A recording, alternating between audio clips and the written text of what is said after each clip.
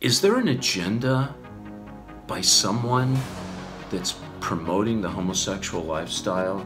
They're lying to you, and what they're doing is they're pushing you into rebellion against God and into further enslavement. Gays and lesbians have more rights than they've ever had. Yeah. They're not any happier. There is a movement, a political movement, a new world order. It's a sick, twisted agenda, and we wonder why our country is in the mess that it's in. They're casting that spell of demonic influence on young kids. I know a lot of gay men who have gone into Satanism. The fact someone's in a homosexual lifestyle, attracted to men, actively doing it, are they demon possessed or demon oppressed? Is there a demon of homosexuality? I believe there is, and I believe there is a lot of influence. I think when you open those doorways from being promiscuous, drugs, the alcohol, the occult, and I got involved in the occult, the New Age, and Hinduism, and so I opened myself up to a lot of doctrines of demons already, not to mention the life that I was leading. So I think I was just infused with demonic activity, or just had a lot of So the answer is yes, you believe that. No, okay. so, yeah. Can demons be cast out of a homosexual, meaning if they're willing to say, I'm addicted, I'm in the, I don't want to be, but I can't stop.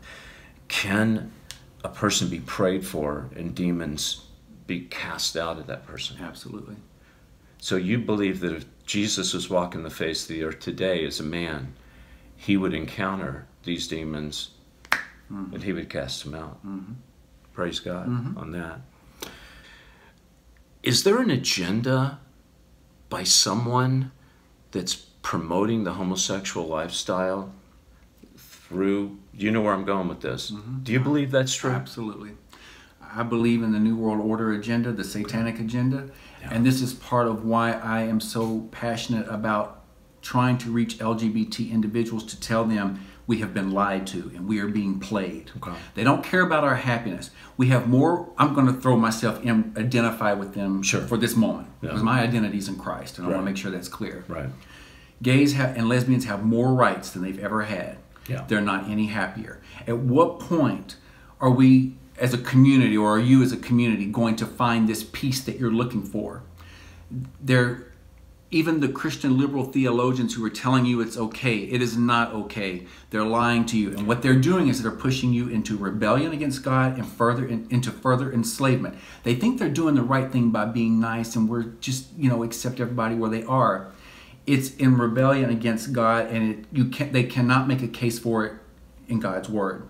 I slip the gospel in there and the plan of salvation, and then I take all of the talking points of the gay rights activists, including the Christian liberal theologians, and I debunk them with scripture. And Christians need to know that if you can figure out what the talking points are, because they'll use those to shut you down, you can lovingly say, well, let me show you what scripture has to say, and you can counteract that and help them. That may be hard at first, because we are programmed for so long to believe that the Christians are just narrow-minded, and they need to move with the times. Well, God has never changed. He's the same yesterday and today and tomorrow. Amen. So, in other words, there is a movement, a political movement, a new world order, for sake of identification, that's behind this, that's promoting it, that wants it to grow. Okay? Now, it's promoted through television, through, music, like Disney. Like Disney. It's supposed to be, quote, family. Are you kidding me? Okay? There's an agenda. What is the agenda? Why are they doing this? For me, the way that I see it through spiritual eyes, you have feminism, which is usurping the role of the father and the man in the home. You have the family unit being broken down. You have people, Satan is trying to use an agenda to get people to not worship God, because that's what we are put here to do. And so if you have homosexuals who are not procreating, then you can no longer create new beings to worship God. It's all so mixed up, and it has been turned upside down. It's a sick, twisted agenda, and we wonder why our country is in the mess that it's in. You're so right. And also, of course, it destroys the structure of the family. There's no more man, there's no more woman. And so that is destroyed. And so the children are all affected. So from generation to generation, if the Lord doesn't come back in 50 years, it's going to be a mess. And can I say this? Yeah. What really irritates me about parents is that they don't really take the time to find out what their kids are learning in school. Right. If you knew the agenda of what's being pushed into school, you'd be mortified. Parents won't get involved on the school boards. They won't try. Christians won't get off their rear ends and go vote. A lot of this insanity could be stopped if Christians got up and tried to arm themselves with information and got out and vote and got on the school boards that could stop this. But I want to make this point. The transgender thing that really irks me about this is when I was a kid, yes, I was attracted to boys, but I had a period where I would dress up in my mom's clothes or I'd put on her high heels, and then sometimes I wanted to be a girl because I thought, well, if I'm a girl, then God will be okay with it so I can be with a man. Right. In today's culture, I would, as a child, think, well, I'm going to go get the surgery. And parents who basically have almost had their whole rights stripped away, and that's what the activists are trying to do. Right.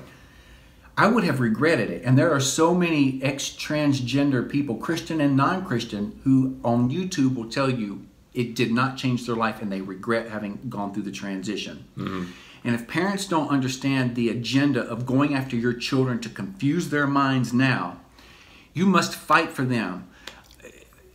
And parents need to talk about this. And you need to go to your pastors and say, we want to get people like me, you, whoever it is, to address this issue, to give them information, because when you're armed with information, you have the power to do better and to hopefully help people. Amen. Amen. And George, we're in a fight for our lives. We are. And people don't understand, you know, and I talk about this. Parents are brain dead. And a lot of Christian parents are brain dead. Okay? I'm not saying that to be insulting, folks. I'm saying it to wake people up. Okay? You've got to wake up. You can't just go to church Sunday morning, spend an hour in church, go home, and think that God thinks that everything is okay. It's not. We have to be proactive.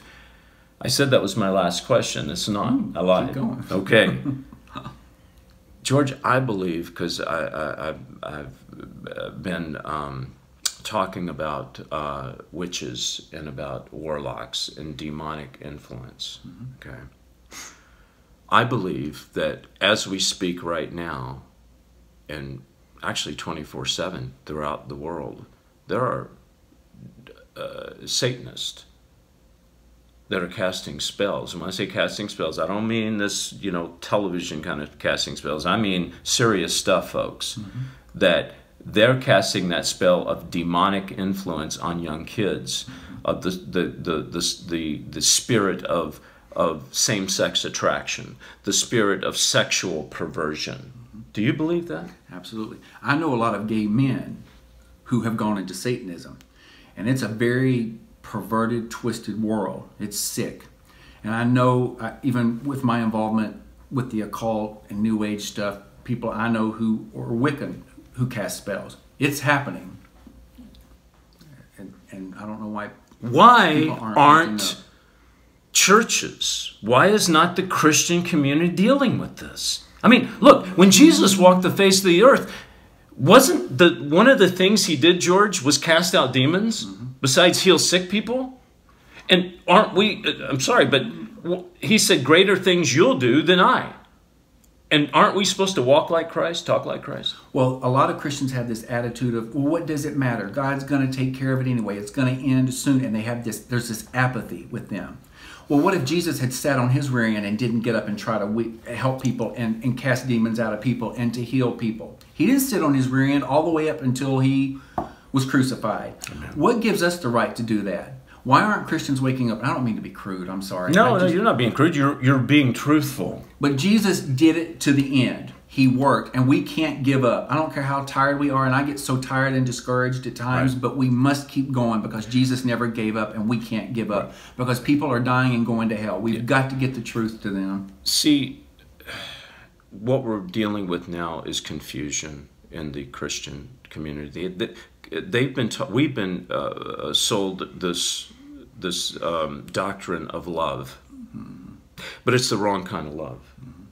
It's tolerance. Now, there's a difference between compassion and tolerance. Compassion is when you come to someone with a heart of, I love you, I want the best for you, I'm broken like you are. That's compassion. Tolerance is, I know you're doing something wrong, and I'm just going to tolerate it because it's politically correct, and nobody's talking about it. That's wrong, isn't it? Right. We're Absolutely. not. Jesus would not tolerate things. He told the woman caught in adultery, go and sin no more. Sin no more. In other words, stop it. Right. You're not going to be, I'm not going to deal with you because you've been forgiven, but stop. Stop. Pedophilia in the homosexual world of homosexuality. George, this is what's kind of weird, and this is why I know it's a spiritual thing. It's of Satan, definitely, and it's being pushed by, as you said, it's a one-world agenda. You can have a man, and we talked about this earlier, and he's 20 years old, and he's with a 10-year-old girl, molest a 10-year-old girl, and it is horrific. They will tar and feather this person. But then you take that same man that's 20 years old and he molests a 10-year-old boy. It's different. But it's the same way with men who molest little girls. They are just, I mean, people lose their minds. But let a female adult woman have sex with an underage male, and males will even say, "Oh, well, he got lucky." It's not. It's like, how would you feel if your son was raped by an adult female? Exactly. But they excuse that behavior. This is why I know that Satan has his fingers, not only his fingers in the pie, his whole hand is in the pie, because you've got confusion going on, folks. It's all the same. We got to stop this stuff. You know, when you hear about priests molesting little boys, it's a terrible thing. But you hear about some guy that's the same age as the priest molesting a little girl. That's a terrible, terrible thing. People have to understand it's all... There's no difference. There's no difference. Right. George, thank you so much. And tell everybody how they can get in touch with you, your website. My website is www.georgecarneal.com. You'll find a lot of information there. Yeah, and I want to encourage you. This is George's new book, Queer for Christ, and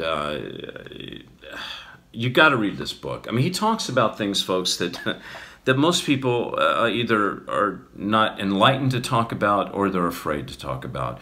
But George is doing it. Really help him, support him. Go to lastevangelist.com and support this ministry. I think you know we're making the Last Evangelist TV series. And by the way, George, God has really laid it on my heart to deal with this issue in one of the episodes of Last Evangelist. Yeah, really, homosexuality? Absolutely. Oh, great. Because why? Because it needs to be talked about. Absolutely. Look, all I'm doing with Last Evangelist is picking up where pastors leave off. Yeah. And I've asked God to let me do that, and so far He's let me do it. So I thank you for being here. I thank you for your heart and for sharing.